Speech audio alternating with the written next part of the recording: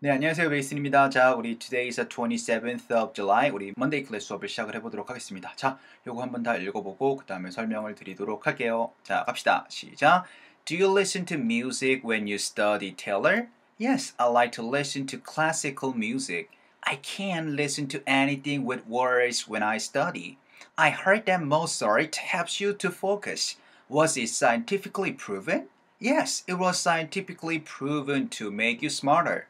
So I brought a Mozart CD for you가 될 거예요. 자, 일단은요. Do you listen? 너 듣니? 근데요. 음악을 하면은 Do you listen to music? 이라는 표현을 많이 쓰죠. 그래서 listen to music인데 일단은 이 음악이라고 할 때 music보다는요. music 이런 식으로 사운드를 들으실 거예요. 그래서 music이 아니고 music, music, music 이렇게 사운드를 들으실 거거든요. music. 그래서 music이 아니고 music, music, music 이렇게 들으실 거예요. music. music 하지 맙시다. 자, 그리고 music. 이 music이라는 녀석이 간혹 가다가 약간 music이라고 사운드를 내기도 해요. 그래서 music 아니면 music, music, music 두 가지 사운드가 날 거예요. new music, new music, new music. So listen to music인데 간혹 가다가 제가 가끔씩 얘기했었죠. 우리 인터넷 사운드가 인터넷 사운드가 낼 수가 있는 것처럼 listen to music이라고 할 때 간혹 가다가 이게 T 사운드가 날아가면서 listen to music, listen to music, listen to music 이런 식으로 해서 listen to 사운드가 listen to 사운드로 변하기도 하니까 요거 listen to랑 listen to 두 가지 사운드 알아뒀으면 좋겠어요. Sweetheart, listen to me. Sweetheart, listen to me. Sweetheart, listen to me. 그래서 이런 식으로 listen to가 listen to 사운드로 변할 수 있으니까 요거까지 같이 알아둡시다. 자, 그 다음에 when은 뭐 할 때죠? 그래서 너가 공부할 때, 그래서 you study 할 때 뭐예요? 너 음악을 듣니가 되는 거죠. 그래서 do you listen to music when you study, Taylor? 근데 이거 study도 괜찮겠지만 S 다음에 TPK 사운드가 만들어지니까 study 사운드가 만들어질 거예요. 그래서 study보단 study 사운드로 만들어줍시다. 자, 그래서 do you listen to music when you study, Taylor? 요거 한번 읽어보도록 할게요. 갑시다. 시작. Do you listen to music when you study, Taylor? 한 번 더 시작. Do you listen to music when you study, Taylor? 했더니요. Yes, I like to listen 해서 나 듣는 거 좋아해 란 얘기인데 I like to listen 근데 뭐를? classical music 듣는 걸 좋아해. 대체적으로 classical이라고만 classical이라고만 해도 괜찮아요. classical music까지 가져도 나쁘지는 않고요. classical 자체가 classic music이라는 의미거든요. 근데 classic music이라고는 하지 않아요. 자, 근데 이 녀석이 클래식이 아니에요. 클래 할 때 턱이 엄청나게 떨어지고요. 그 다음에 식이에요. 그래서 클래식이 아니고 클래식의 느낌. 그래서 클래식 가지 말고 클래식이에요. 클래식. 요거 조금 주의하셔야 돼요. 그리고 classic. 그 다음에 이 클래식이라는 녀석은 classic. 여러분들이 알고 있는 거는 그 고전적인이라는 뜻만 알고 있는데 classic. 이 고전적인이라는 뜻 말고도 전형적인이라는 뜻으로도 활용이 될 수가 있어요. 이제 클래식이라는 녀석은 여러분들이 알고 있는 거는 그 고전적인 그런 것만 알고 있지만 클래식이라는 녀석이 또 전형적인이라는 뜻으로도 활용이 되니까 두 가지 뜻을 같이 알아두세요. 클래식이 아니고 어떻게 돼요? 클래식이죠. 클래식. 자, 그러면 한 번만 더 읽어볼게요. 합시다. 시작. 클래식. 시작. 클래식 한 번만 더 시작. 클래식. 자, 그 다음에 여러분들이 이런 식으로 사운드 나는 게 좀 혼동하시는 게 뭐냐면은 기초적인이라고 할 때 베이직이라고 많이 하시거든요. 베이직이 아니고 베이식이에요. sick. basic. 베이직이 아니죠. 베이식이죠. 베이식. basic. 베이직까지 말고 베이식 사운드 만들어 줍시다. basic. 베이식 사운드요. 베이식 아시겠죠? 그래서 베이직까지 말고 베이식, 클래식 요거 조금만 주의를 좀 해주세요. 자, 그래서 yes, I like to listen to classical music까지 되는 거죠. 요거 한번 읽어보도록 할게요. 합시다. 시작. Yes, I like to listen to classical music. 한 번 더 시작. Yes, I like to listen to classical music 했더니요. 자, 일단 나 할 수 없어 한 뭐예요? I can 사운드죠. 자, 그래서 제가 요거는 많이 설명드렸어요. can 아니면 can 이런 식으로 살짝 늘어질 거다. 그래서 can 아니면 can 아니면 can 이런 식으로 사운드 나죠. Fiji can wait. No. Fiji can't wait. 그러니까 I can't listen to anything인데 자, 부정에서의 anything은 어떤 것도 아니에요. 그래서 아무것도 아님 정도로 이해하시면 되고 그 다음에 긍정에서의 anything은 어떤 것도 약간 좀 그렇게 이해해주면 좋죠. 근데 어떤 것도 듣지 못해란 얘기죠. 근데 with words 단어가 있는 것인데 여기선 any song을 얘기하는 것 같아요. 근데 with words라기보다는 일단은 lyrics라고 리 하고요. 릭이에요. 릭. 그래서 리릭이 아니고 lyric. 그래서 리릭보다는 lyric 이렇게 lyrics lyrics 이렇게 사운드나요? 그래서 리릭이 아니고 lyrics예요. lyrics. 이게 듣기가 좀 어렵죠. lyric, 그래서 lyric이 아니고 lyric이죠. lyric. lyric, 리릭이 아니고 lyric이에요. lyric. lyric, lyric. lyric, 그래서 우리 가사라고 할 때 lyrics라고 많이들 얘기해요. 가사라고 되면은 그냥 가사지만 어차피 가사들이기 때문에 lyrics라고 많이들 표현을 하거든요. 복수 취급을 많이 해줘요. 그래서 lyrics가 되는 거 요거 좀 많이 연습하셔야 돼요. 리릭이 아니고 뭐라고요? lyrics. 요거 한번 연습 한번 해봅시다. 할게요. 시작. lyrics. 시작. lyrics에서 사실 단어가 있는 보단 가사가 있는 노래라고 하려면은 with lyrics가 되면 더 좋을 것 같은데 일단은 EBS에서 이렇게 한다니까 뭐 제가 할 말이 없죠. 자, 그 다음에 단어는 word예요. 단어들이죠. 여기서 words죠, words에서 words가 아니고 DS가 붙어 있으니까 words가 될 거예요. 그래서 words가 하지 말고 우리는 words로 갑시다. 아시겠죠? 그래서 words인데요. 여러분들이 요거랑 또 구분을 하셔야 되죠. 세상은 어떻게 돼요? 세상은 worlds. 단어는 words. 세상은 worlds.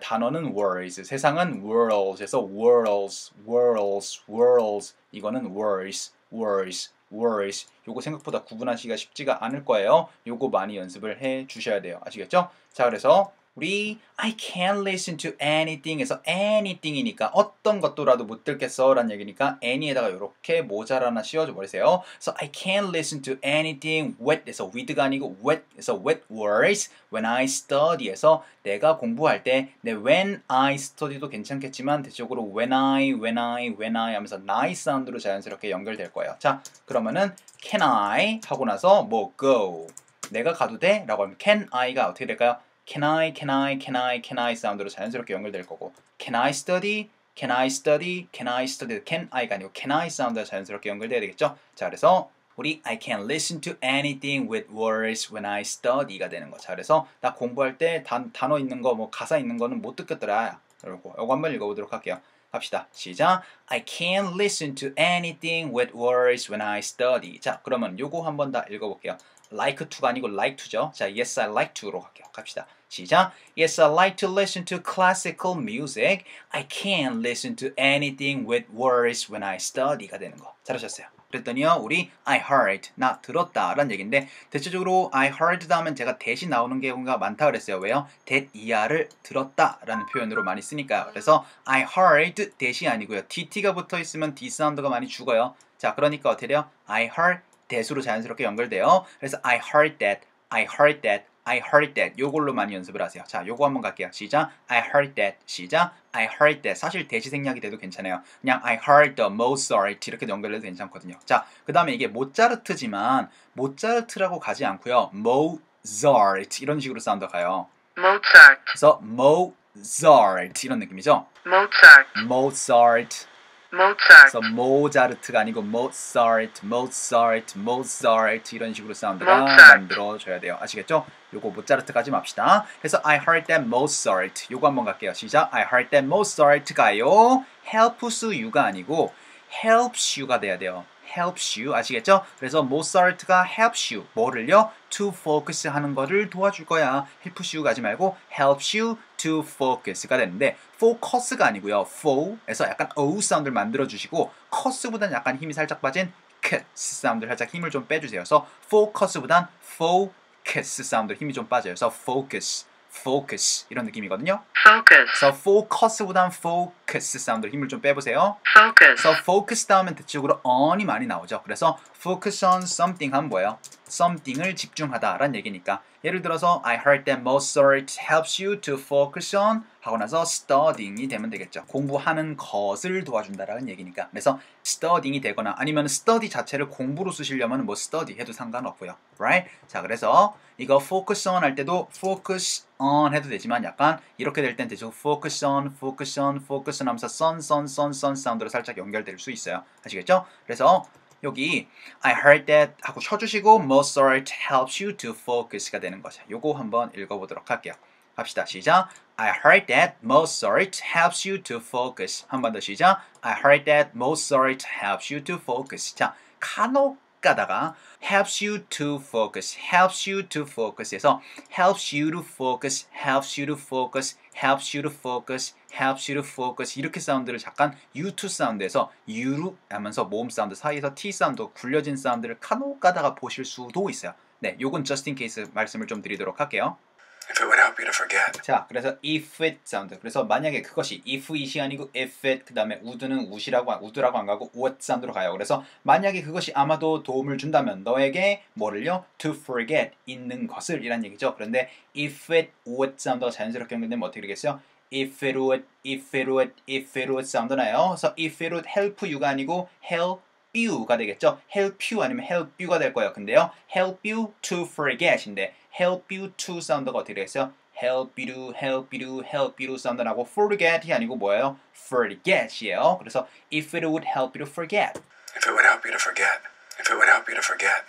If it would help you to forget. 자, 그러니까 요거 U로 사운드 살짝 주의를 좀 해주실 필요가 있을 것 같아요. 자, 그래서 근데 이게 was it scientifically proven인데 자, 일단 was it proven 이렇게만 갑시다. 어차피 부사니까 생각 없죠? 자, 그래서 was it proven 하면 뭐예요? 증명되어진 것이냐 라는 얘기니까 증명된 거야 라고 하려면 is it proven 하면 되는 거죠. 자, 그러면은 증명되어졌다 라고 하려면 it is proven이 되는 거예요. prove 자체가 뭐야? 증명시키다라는 얘기니까 proven이 되니까 증명되어지는 거죠. 그래서 이거 scientific에서 강태가 찍으면 scientifically 사운드거든요. scientifically까지 안 가네요. scientific까지만 전달을 받으실 수밖에 없을 것 같아요. 사전에서는. 근데 science의 강세 같죠? 그래서 scientific에서 scientific이에요. 그래서 scientific 하고 나서 컬리보단 약간 힘이 살짝 early 사운드로 살짝 힘이 빠지면 좋아요. 아시겠죠? ALLY가 약간 조금 그래요. 그래서 scientifically proven인데 scientifically에서 typically 할 때 T의 강세가 찍혀요. 그래서 scientifically 하지 말고 얘는 약간 리듬이 살짝 있죠? scientifically science 사운드가 빨리 넘어갈 거예요. 그래서 was it 할 때도 was it보다는 어떻게 될까요? was it 사운드가 자연스럽게 붙겠죠? 그래서 was it scientifically proven 해서 proven 하지 말고 prove 사운드예요. proven 하지 마세요. prove 사운드. prove 아니죠? prove. 아, 그리고 간만에 나왔는데 이렇게 V2로 끝난 녀석들은 진동이 나지 않고요. F 사운드처럼 바람이 훅 하고 빠져요. 자, five가 아니고 어떻게 될까요? five에서 끝나요. love 아니고 어떻게 될까요? love에서 끝나요. 그러니까 우리 V2로 끝난 녀석들은 바람만 훅 하고 빼주세요. 아시겠죠? 그래서 prove 하지 말고 prove에서 끝나요. 그래서 proven 사운드까지 만들어지는 거. 요거까지 신경을 좀 써주세요. 자, 그러면 요거 한번 읽어보도록 합시다. Was it scientifically proven? 요거 한번 갈게요. 시작. Was it scientifically proven? 한 번 더 시작. Was it scientifically proven? 했더니요. Yes, it was scientifically proven인데요. 자, 그래서 과학적으로 증명이 되어졌대 라는 건데 it was scientifically 하면 어색하죠. S가 두 번 연결되니까 사운드가 연결되거나 아니면은 스펠링이 연결돼도 상관없어요. 그래서 이렇게 되면 자연스럽게 한 사운드를 죽이고 자연스럽게 연결한다는 느낌으로 이해해 주세요. 그러면은 was scientific이 어떻게 될까요? was science 이렇게 되겠죠? 그래서 it was로 되고 약간 이 사운드가 살짝 굴려지면 it was가 되면서 it was가 it was science 이렇게 연결될 수도 있어요. 그래서 it was scientifically 혹은 it was scientifically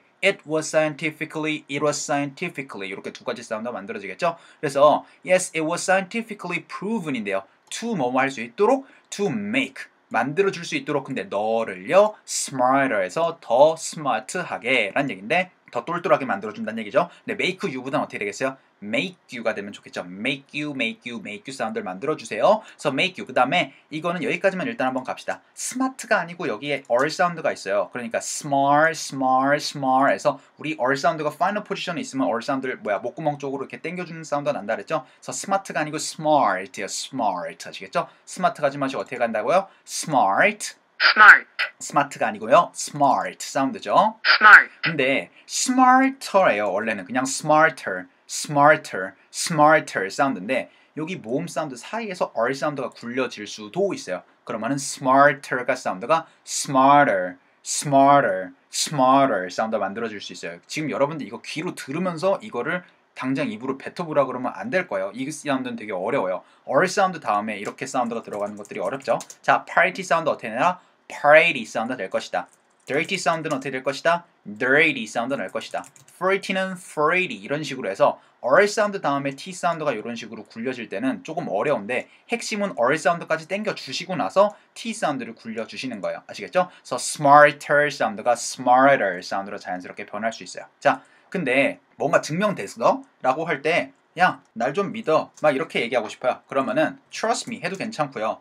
날 좀 믿어. 그래서 내가 증명할게 라고 할 때 guarantee라는 거 아세요? 그래서 I guarantee you 아니면 I guarantee it 아니면 I guarantee that 이렇게 연결이 될 수가 있어요. 그래서 내가 너한테 증명할게 라고 할 땐 I guarantee you. 내가 그것을 보증할게. 그럼 I guarantee it. 그 다음에 내가 그것을 보증할게. 그럼 I guarantee that. 이렇게 자연스럽게 연결될 수 있어요. 내가 보증할게 라고 할 때 이거 대빵 많이 써요. 이건 보증이라는 뜻도 있고요. 그 다음에 보증하다라는 뜻도 있어요. 동사로도 많이 쓰여요. 그래서 guarantee에서 얘 같은 경우에는 강세가 거의 guarantee에서 강세가 약간 두 번 찍힌 느낌으로 만들어주시면 좋아요. guarantee, 그래서 강세 두 번 찍힌 느낌 guarantee 이런 느낌 guarantee, guarantee guarantee, 개런티가 아니죠. 개런티가 아니고 약간 얘는 좀 발음이 좀 변태 같지만 이런 느낌이죠.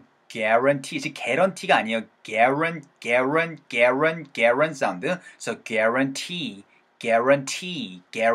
이런 느낌이에요. 다시 한번 들려드릴게요. guarantee, guarantee, guarantee, guarantee, guarantee 이렇게 하지 guarantee 하시면 안 돼요. guarantee, 그래서 guarantee가 하지 말고 그래서 I guarantee it 아니면 guarantee you 이런 것들도 알아두시면 좋죠. Trust me. 그래서 I promise you 이런 것들. 자, 그래서 yes, it was scientifically proven인데요 to make you smarter. 해서 너를 똑똑하게 만들어 줄 거야 라는 거. 자, 요거 한번 읽어봅시다. 할게요. 시작. Yes, it was scientifically proven to make you smarter. So, 그래서 I brought 해서 I bring, brought 사운드죠. 그래서 내가 가져왔다는 얘기예요. 자, 그래서 I brought가 아니고 brought예요. 요것도 많이 혼동하시죠. brought가 아니고 brought 사운드를 만들어 주셔야 돼요.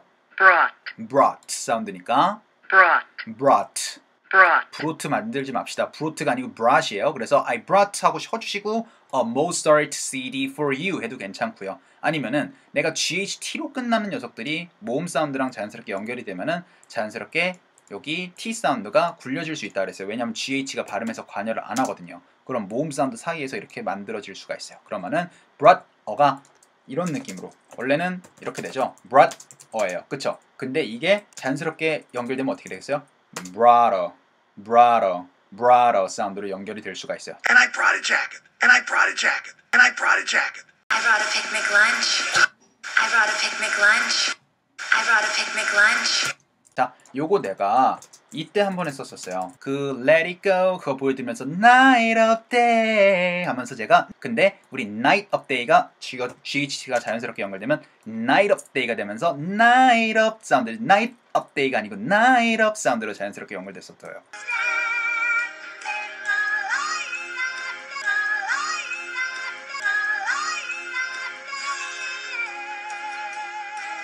그러면은 요거 말고도 몇 개가 더 있었던 것 같은데 설명드릴 때 몇 개를 더 설명을 드렸을 거예요. 자, 예를 들어서 but, 이거는 brought 사운드, 이건 bring, 요거는 buy의 과거예요. 그래서 나 뭘 샀다 라고 할 때 but a 사운드가 bought a 사운드가 날 수도 있고요. My ring spotted ding. My ring spotted ding. My ring spotted ding. 그 다음에 뭐에 대해서 생각하다 라고 할 때 thought about 사운드예요. thought about 사운드인데 요거는 어떻게 변할 수 있을까요? thought about 같은 경우에는 thought about 사운드로 변할 수 있어요. 그래서 about 사운드로 연결될 수 있기 때문에 thought about 사운드로 자연스럽게 연결될 수 있거든요. Have you thought about my offer? 자, 일단 have you가 아니고 have you로 가셔야 되죠. 그래서 have you thought 참 뭐였어요? 생각해 본 적 있니? 근데 뭐에 대해서 thought about my offer. 그래서 이거 offer 상관없어요. 근데 우리 제안이라고 할 때 offer보다는 offer 아니면 offer 이렇게 사운드 많이 들을 거예요. Have you thought about my offer? Have you thought about my offer? Have you thought about my offer? 자, 이런 식으로 GHT로 끝난 녀석들이 자연스럽게 여기 모음 사운드랑 붙으면 자연스럽게 연결이 될 수 있는데 이런 것들 단어를 외우시는 것도 어떻게 보면 도움이 되실 수도 있고 자연스럽게 많이 하시다 보면 자연스럽게 여러분들이 하기 싫어도 이거 자연스럽게 brought 하는 게 귀찮다 보니까 그냥 brought 이렇게 하는 게 더 편하실 거예요. 그리고 이렇게 많이들 들으실 거기 때문에 이거는 조금 시간이 좀 걸리더라도 계속 여러분들이 읽고 듣고를 많이 반복적으로 하시면 도움이 많이 되실 거예요. 그래서 So I brought a Mozart CD for you. 해서 너를 위해서 내가 요걸 가져왔지. 요거 대신에 그냥 내가 get 동사인 got을 써도 상관은 없을 것 같아요. 그래서 So I got a Mozart CD for you 해도 상관없을 것 같아요. 자, 그래서 got 어가 될 때는 got a 사운드가 자연스럽게 연결되겠죠? 자, 그럼 요거 한번 Yes, it was부터 한번 다 읽어보도록 할게요. 갑시다. 시작. Yes, it was scientifically proven to make you smarter. So I brought a Mozart CD for you 까지 될 거예요. 자, 고생 많으셨어요. 자, 요거 한번 다 읽어보도록 할게요. 갑시다. 시작. Do you listen to music when you study, Taylor? Yes, I like to listen to classical music. I can't listen to anything with words when I study. I heard that Mozart helps you to focus. Was it scientifically proven? Yes, it was scientifically proven to make you smarter. So I brought a Mozart CD for you까지 될 거예요. 자, 고생 많으셨고요. 우리 see you guys on 우리 Tuesday 클래스 수업에서 뵙도록 하겠습니다. 수고 많으셨어요. eco-friendly 혹은 it's not eco가 되면 naughty 사운드 연결되면서 it's not eco-friendly 그다음에 it's wasteful보다 어떻게 돼요? wasteful